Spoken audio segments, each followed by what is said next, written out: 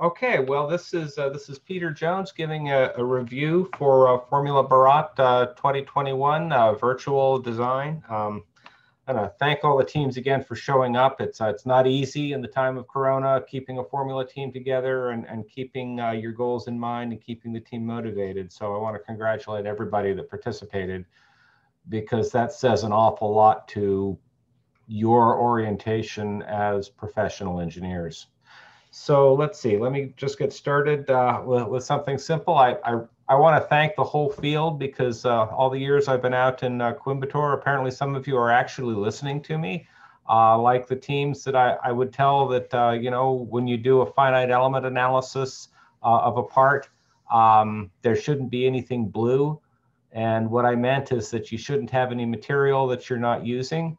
But I'm afraid what a few of you seem to have understood is that there should be no parts that are blue. And so I saw a lot of finite element stress maps where the color scale had been changed so that everything came out red. So thank you for listening to me. Now let's go ahead and try and reduce the mass of that part by making sure that there are no unstressed pieces to it, that material that is not stressed is removed. So thank you, and that's not quite what I meant. Okay, so just in general, I wanted to make a comment on the presentations. Okay, this is something that you will be doing throughout your engineering career, is presenting difficult concepts and designs to audiences who are generally familiar with the area that you're talking about, but are not familiar with your specific design or the figures that you're showing. So the teams that are most guilty about this, I have abused during Q&A and other feedback on design, but I just wanted to make the general comment.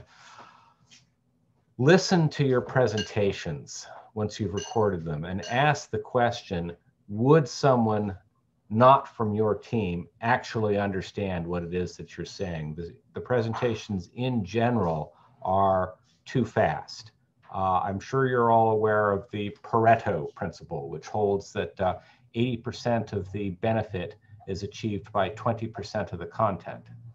I suggest that you give up the last few percents of content so that you can be sure that the benefit is absorbed. Slow down and communicate your message. Okay, to the same point, a lot of your slides are much too busy with much too information. And I'll tell you something about human cognition in watching a presentation. If you keep your slides very short with simple pictures and short, simple phrases, then the human mind can read those as a graphic and understand them without disengaging from listening to the speaker. But as soon as you start to write paragraphs or long, detailed graphics or tables, then the listener has to stop listening in order to read the slide. You don't want them to do that. You want them to stay engaged to the speaker, and you want the slide to support what the speaker is saying. If there is a slide, then the audience should have the opportunity to absorb what is said on that slide. Otherwise, the slide is not supporting your presentation, it's getting in the way. It's interfering with your presentation. So please proofread your presentations by giving them to yourselves, giving them to people not on the team, and asking for their help. They'll come back and say, well, I don't know anything about formula cars, so how can I judge the presentation that you've given me? And the answer to you on that score is, well, the reason they don't know anything about formula cars is because you didn't tell them. So please take greater care with your presentations. It will improve your formula performance, and it'll improve your engineering careers. Okay, so I do want to say that overall this year, the teams in general demonstrated pretty good use and awareness and capability with engineering design tools. Analysis, vehicle dynamics, vehicle engineering concepts seem to be pretty well understood. The level of design for fabrication seems to be pretty good. We're a long, long way from where Formula Bharat was 4 or 6 years ago. and the level of the field has really been coming up. So what you've been learning has been showing. So mostly what I'm talking about for the rest of this review is how to take the next step, how to go on from understanding what a roll center is and how to get it, understanding how a bearing selection works and how to do it without making mistakes, understanding how to compute volumetric flow rate through a restrictor. You're getting that, and that's working. Okay, so I'd like to talk about design organization. I've said this to a few of the teams. The only purpose for a Formula Bharat car is as a machine to get points at Formula Bharat. That's all it does. It doesn't have another racing series. You will not use it for your own personal sports car. Its lifetime is limited to a few short events plus 20 minutes of endurance.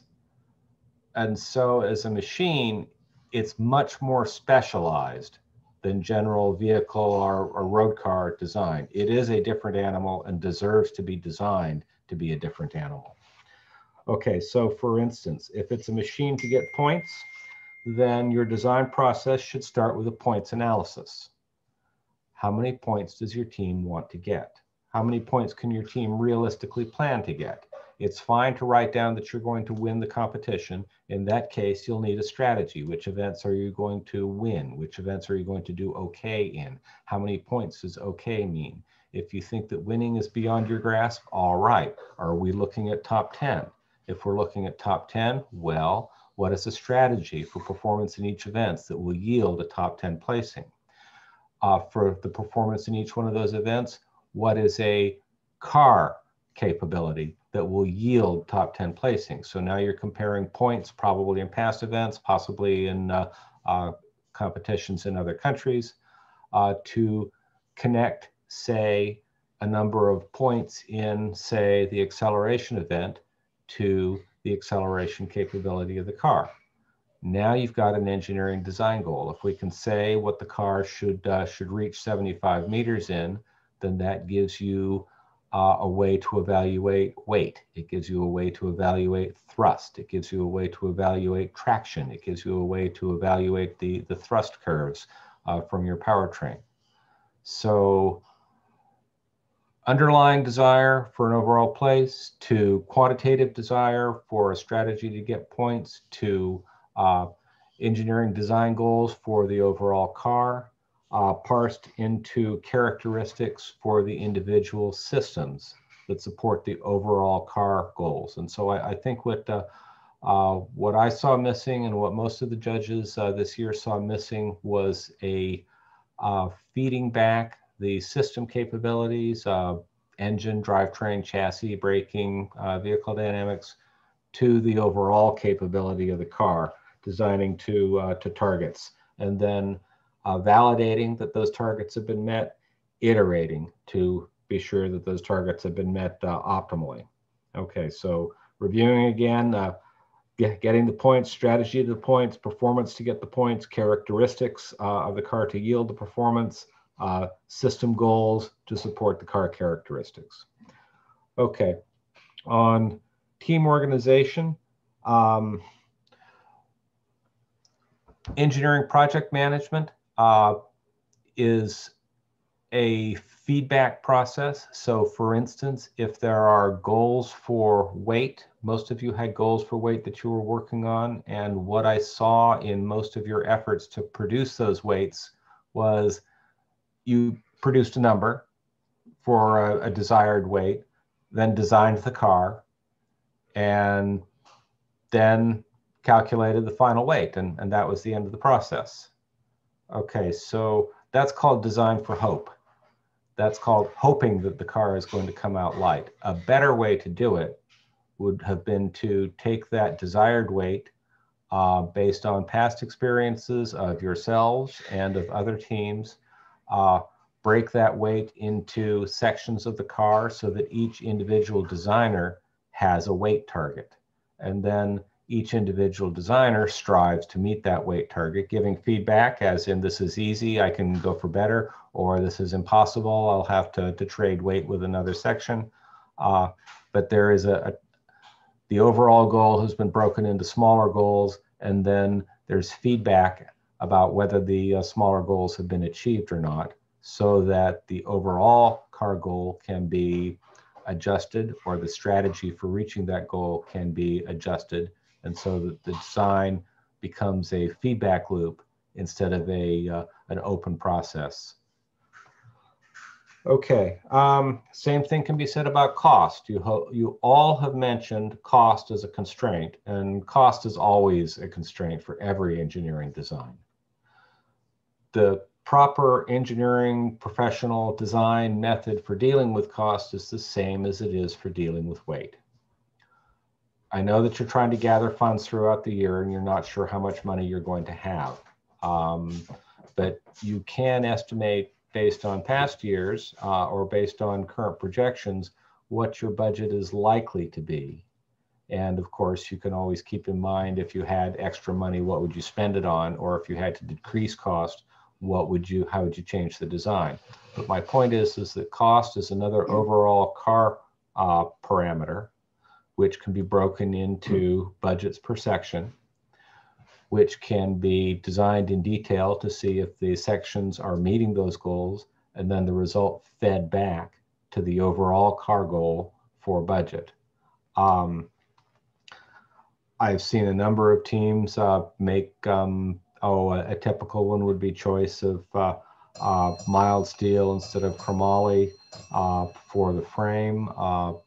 Several teams justified their decision well on technical grounds, and to you I'll say well done. For the ones that said that they just couldn't afford the chromoly, if you also had OZ wheel rims, then I'd say I don't quite believe you.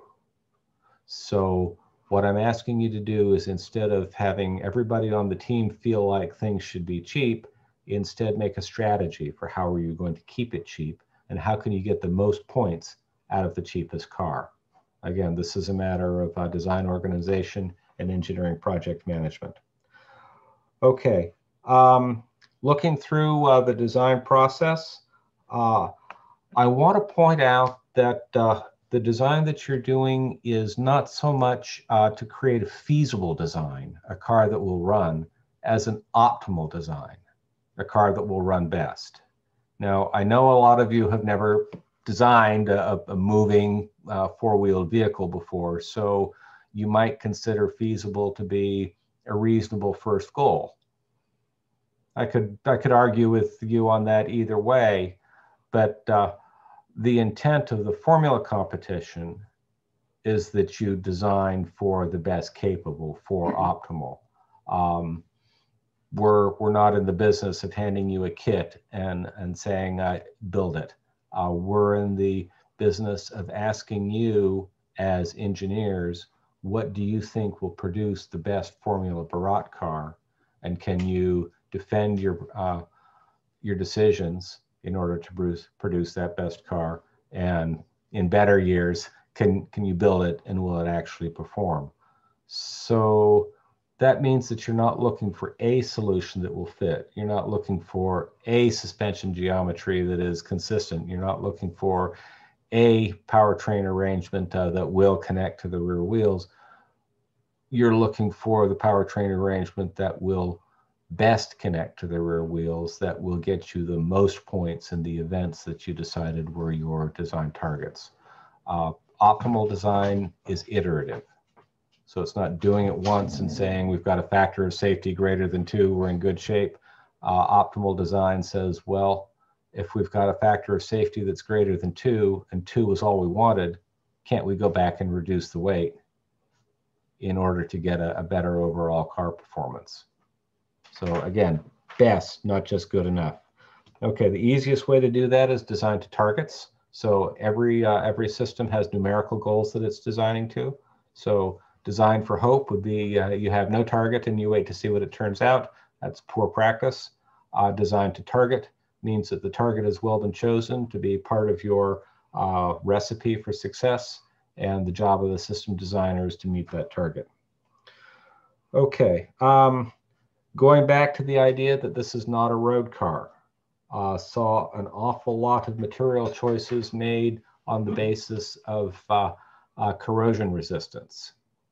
For a road car, that's very important. It's going to have a, pick your lifetime, 5, 10, 20 years. If it were a road car that I were driving in an Indian city, its lifetime would probably be about 20 minutes. I am in awe of the skill that it takes to navigate the roads of Delhi or Mumbai.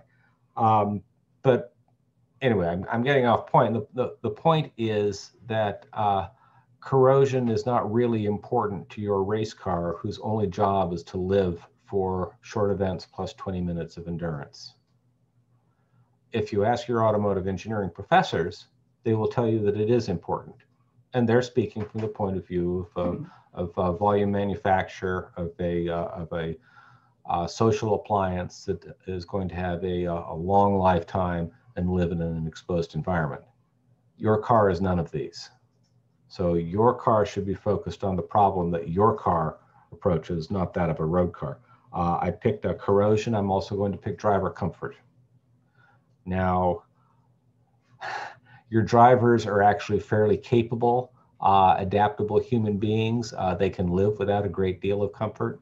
They're not going to be spending all day sitting in that car. They'll spend way too long waiting for the start of autocross. Yeah, all right, so they'll sit in it for a while. But what comfort should mean to you is the driver is an athlete. The car is a piece of athletic equipment.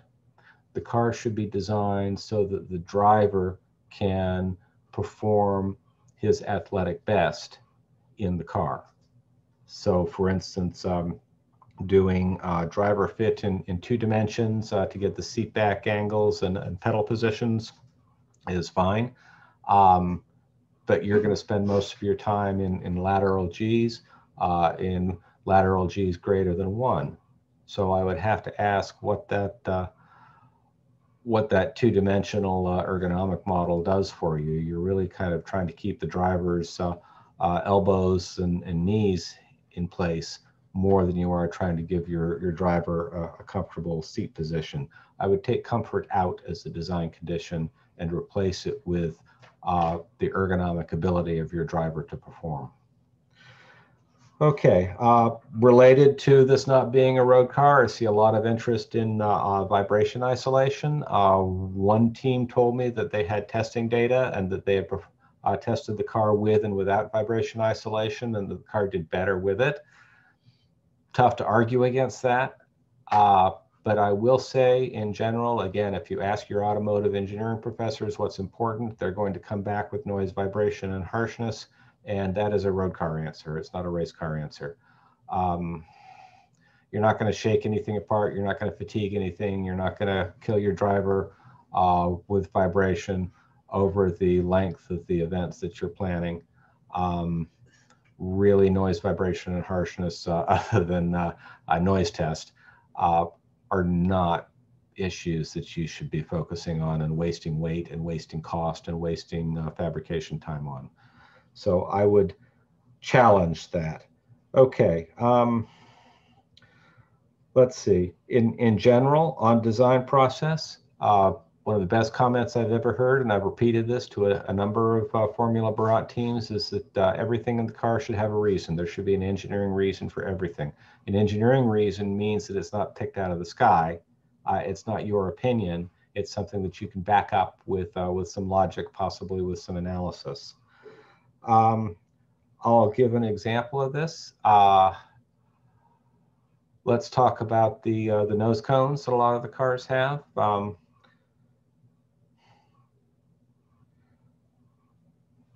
I saw a lot of computational fluid dynamics for nose cones. I would have to ask, was based on the computational fluid dynamics, was there a change in the shape of the nose cone to reduce drag? In that case, there would be an engineering reason for the shape that you chose. If the analysis is there just to be an analysis, I would have to say that was a waste of team resources. In the case of the CFD for the nose cone, most cases this was a nose cone by itself without the car behind the nose, and so its weight conditions are messed up, and so I'd say the CFD analysis isn't really valid anyway. Engineering analysis should inform design decisions. That's why engineering analysis should be iterative. That's why those parts that turn out to be all blue or all red should be analyzed over and over and over again, removing weight each time until the part performs up to its requirement and nothing more. If your goal is a factor of safety of 2, then you should achieve that factor of safety and remove everything else, remove all the other material. Okay, so overall, the cars that Formula Bharat is developing, the sort of standard Formula Bharat car, if you like, if there is such a thing, is getting pretty good.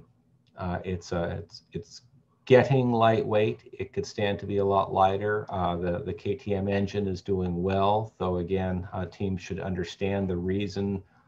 Teams should understand what it is that they want out of an engine, and then compare the available alternatives to their engine requirements instead of going directly to looking at what engines are available and picking between the engines. Remember, it's not about the engine's characteristics, it's about the engine and car combination characteristics, and you should have a target before you start comparing alternatives. Okay, but that model, the typical Formula Bharat car with a KTM, often with a spool, pretty low, pretty light, pretty good handler in most cases. One of the things that's holding you back is that big boxy front. A lot of several teams are looking into clutchless shifting.